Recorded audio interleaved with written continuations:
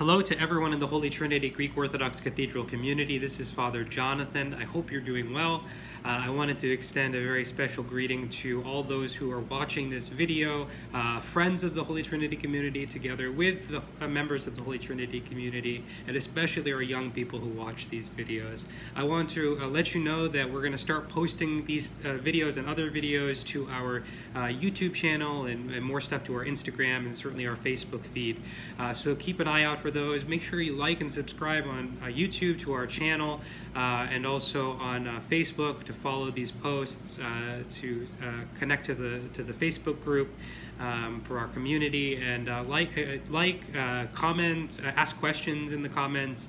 If you want to ask me a question that I can respond to in one of these videos, you can email me at frjonathan@htgo.org. I look forward to any opportunity to respond to and answer your questions as you're growing in your life of faith. In addition to that, I wanted to talk a little bit about what happened this week. We had Vacation Bible School, VBS, which saw a whole bunch of young people here throughout the week. 114 kids from kindergarten until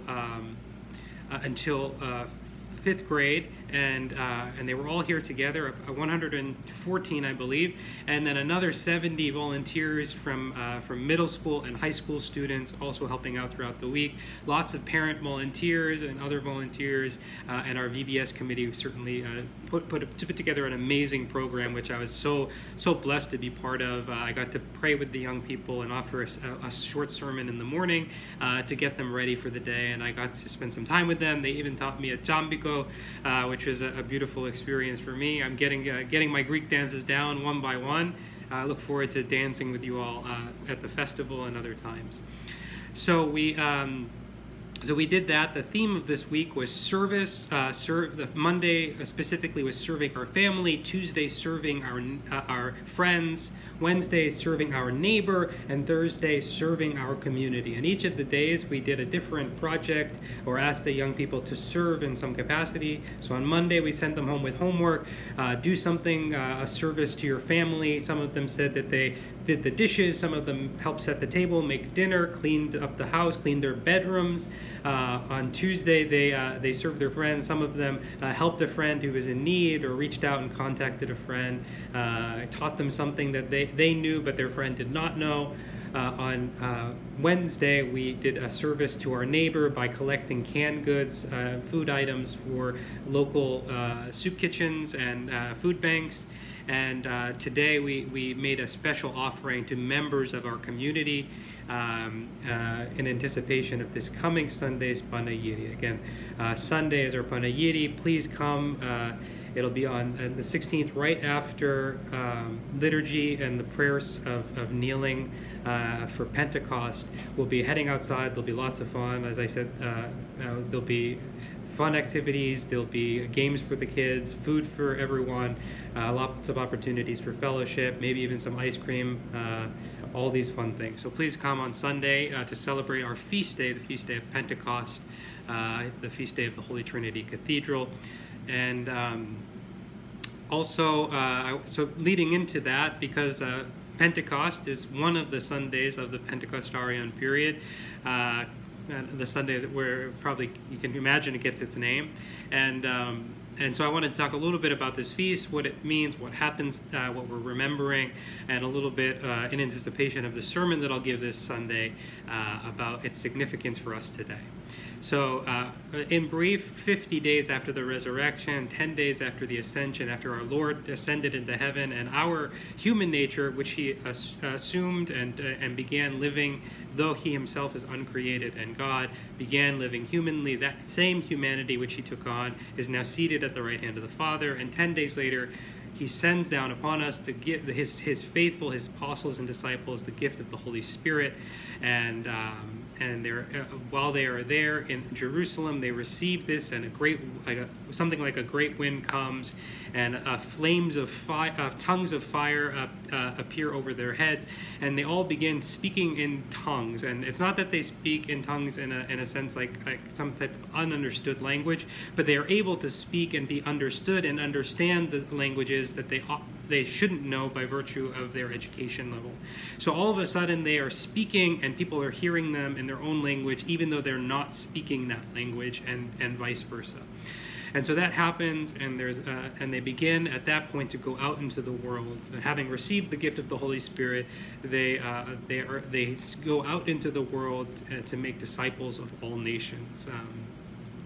And that is the story that begins the Acts of the Apostles, and it is the foundation of our earthly church. Although the church has existed in the mind of God for all eternity, it is God's ultimate plan for salvation, is for all of creation to be what the church, we proclaim the church to be, which is the very body of our Lord and God and Savior, God's very presence in the midst of the world in much great need.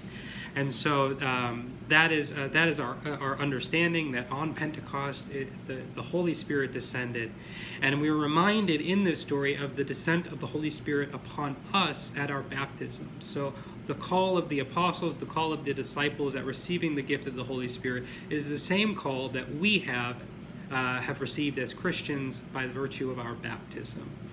And so our call as Christians, as Orthodox Christians in the midst of the world, is to bring that very presence, that presence of Christ, of whom we are members, into the world, transforming it into the kingdom of heaven, into a greater and greater church, sharing the good news of the resurrection with the world.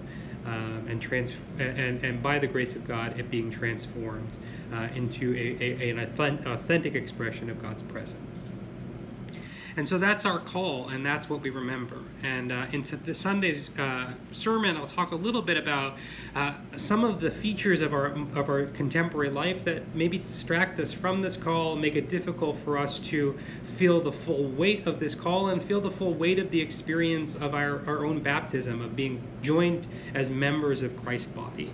And so I'll talk about technology, disconnection, and the communion of the Holy Spirit as the theme of this Sunday's gospel reading.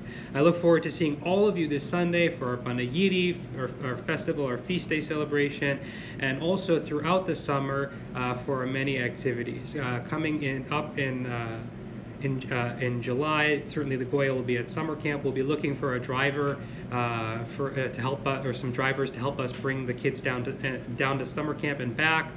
Be on the lookout for that. If you do watch this and you're interested, please email me, Father Jonathan, frjonathan@hdgo.org. We also will have a movie night next month on the 16th, and lots of other fun activities. I look forward to seeing you again. If you're around, make sure you come to the church services during the week over the summer, and certainly come for Sunday services. We love having full church. It is a more authentic expression of community when that community is bursting at its seams. God bless you, and may the grace of the Holy Spirit descend upon you this Sunday for Pentecost and always. God bless.